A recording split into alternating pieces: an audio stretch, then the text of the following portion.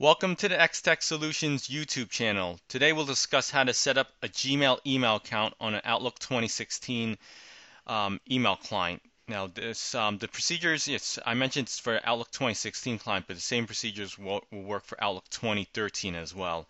And this was for setting up a Gmail email account, whether you have it in Google Apps or as a free account, whether you have something like Joe Smith, J Smith at company A.com. That's a Google Apps account, a paid Google Apps account, or you have just like generic J Smith at gmail.com. Both ways will work, and I'll discuss those differences below and how to set it up. But let's get started.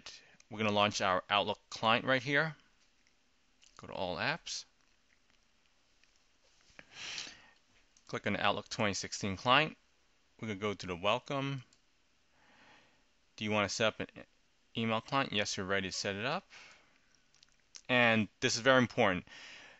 Setting up Gmail on Outlook client, unfortunately, it does not have an auto discovery feature yet, so we'd have to manually set it up. So we just go to manual setup, and it takes a few steps longer, but we'll walk you through it, and it's going to become second nature once you see the settings. It's the same settings, same port settings and server settings, regardless of what kind of Gmail account you're setting up. So just make sure you select the POP or IMAP. It's IMAP protocol that we're going to use, so make sure that's selected. So in here it's POP or IMAP.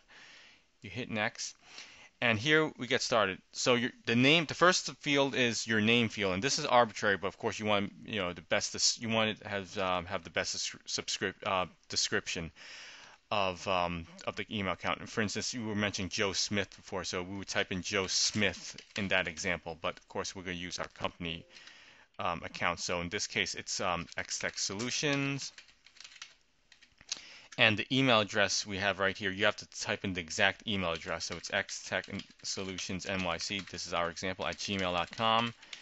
In the case of a paid Google Apps account, you would type in that email address with whatever at company, like Joe Smith at company.com.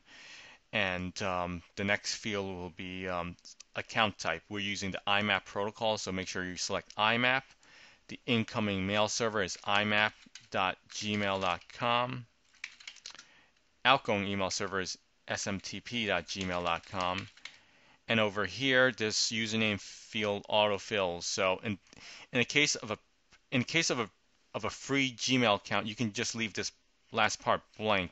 You can just put in the first part. This will work also, but if you have a paid Google Apps account, you must put in your full email account in this username. So but in our case, we'll just put in the full email address, and that'll be all right. We're gonna put in the password here.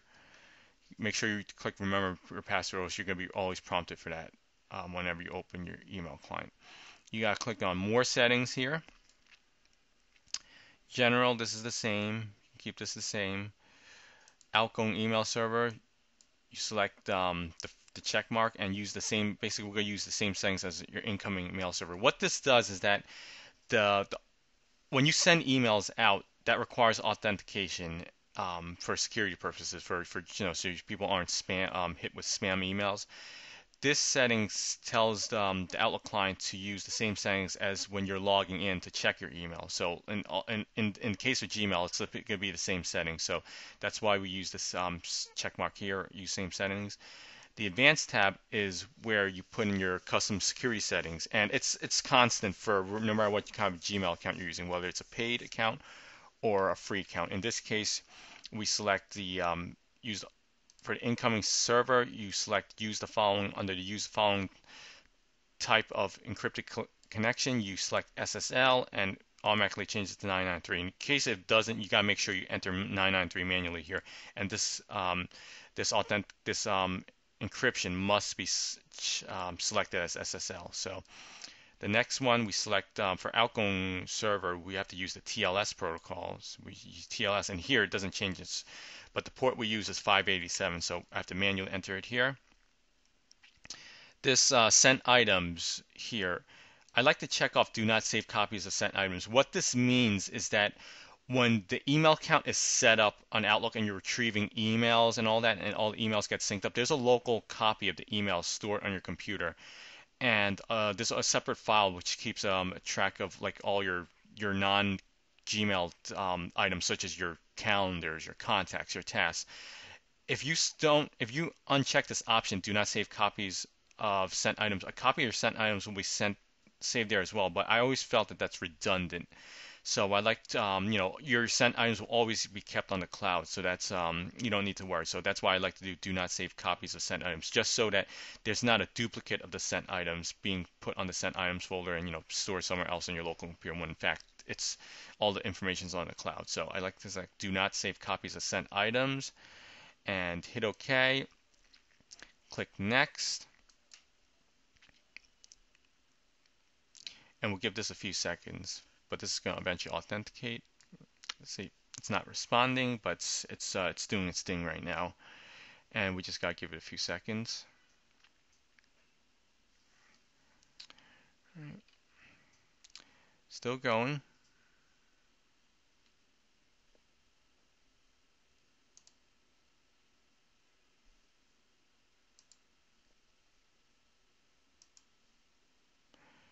Okay, it's taking a little bit longer than I thought.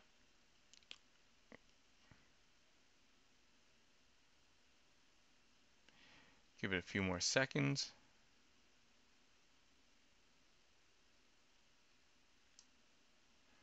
Not responding.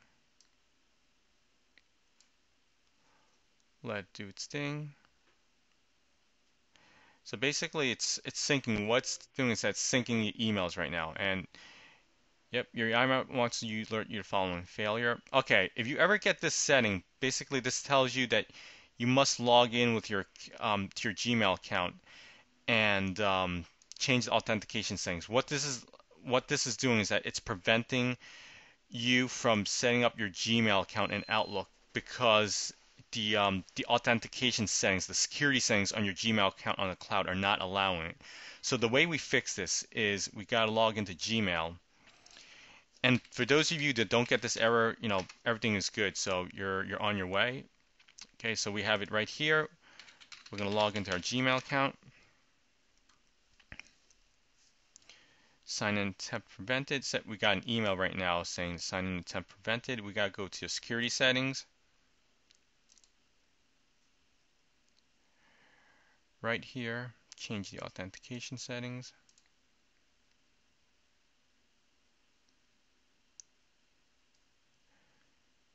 IMAP, forwarding IMAP. IMAP is enabled. That was the reason why. The IMAP protocol was disabled for. We have to enable it. So basically we just go to log into that email account you go to settings, and then you go to forwarding and pop IMAP tab. So enable IMAP, save changes, and let's just see if this fixes it. So next again, hit OK. Hopefully it took the setting now and remembers it. Just gotta give it like a minute or so. It's trying to connect to the Outlook client is trying to connect to the Gmail account now on the cloud. And we'll wait a bit and see how it goes. All right.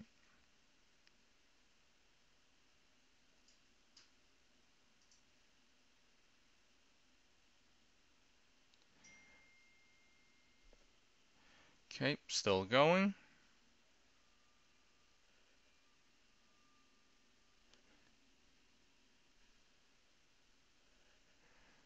Okay.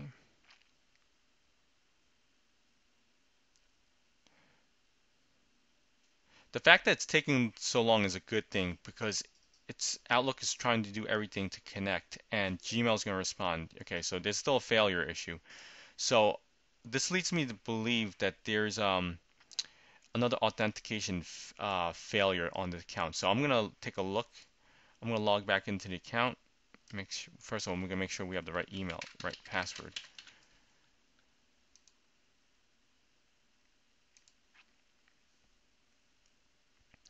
And while that's going, we're gonna check this other settings, make sure everything else is good.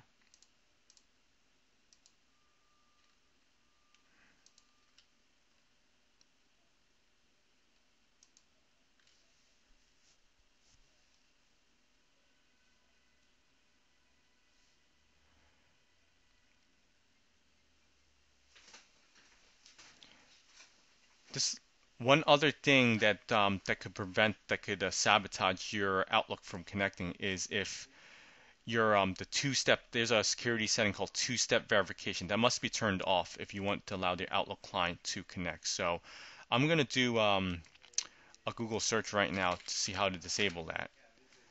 78740, I believe. Nope, that was not. Trying to get the code, but I think I remember. Anyway, yep, 78754. So 78754 failure. Outlook. Chances are it's a two-step verification process that was not allowing you. Gmail basic authentication. Yes, basic authentication has been enabled. Increase the security. To resolve this issue, you must. Okay, this is very important. If you get this error message, which we're having right here, this failure 78754 failure issue, it's because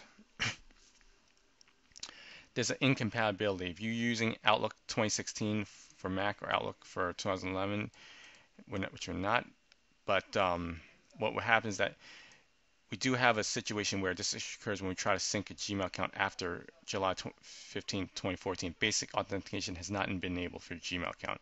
It has, in this case, I suspect this has not been enabled. So we're going to enable this basic authentication so that we can connect our Outlook client. So we're going to go right here, allow less secure apps, open a new tab, turn on. We're already logged into our email accounts. That's important. Turn on, allow access for less secure apps. In this case, it considers Outlook as a less secure app. I don't know why, but you know we're doing that. So we have to turn it on, and this should save the setting. You can hit OK on the setting.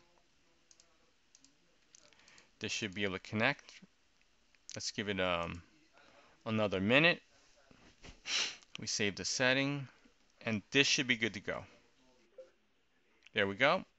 This is the test. Logging into incoming email server. It's complete within a few seconds. Sending test email. This will be complete as well. We are good to go. We click finish here. And we just let the email sync up. Basically. Depending on how many emails account on your Gmail account, this may take just a few minutes or maybe an hour or so, depending how, or even more, depending on how it goes. So, you know, our email account was used for a bunch of Craigslist postings, so you know, that's why you have the emails here, and little by little it's gonna sync up, and you know, there you have it. You have your Gmail account folders here. You have your sent mails here.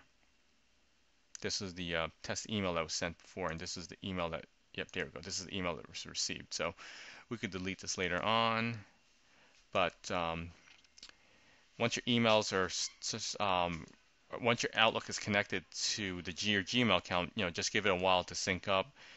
Make sure it says connected, and within a certain amount of time, depending how large your email account is, all the emails will be synced up. And there you have it. That's how you set up your Outlook 2016 or 2013 email client and connect. How to set up to your Gmail account and retrieve emails from it, and you know, also send emails. You can also send emails from this account as well, right? So thank you for watching this video. If you like what you saw, please subscribe to our channel, and if you have any comments or suggestions, please write them down on the comments section, and we will consider them for our next video. Thank you.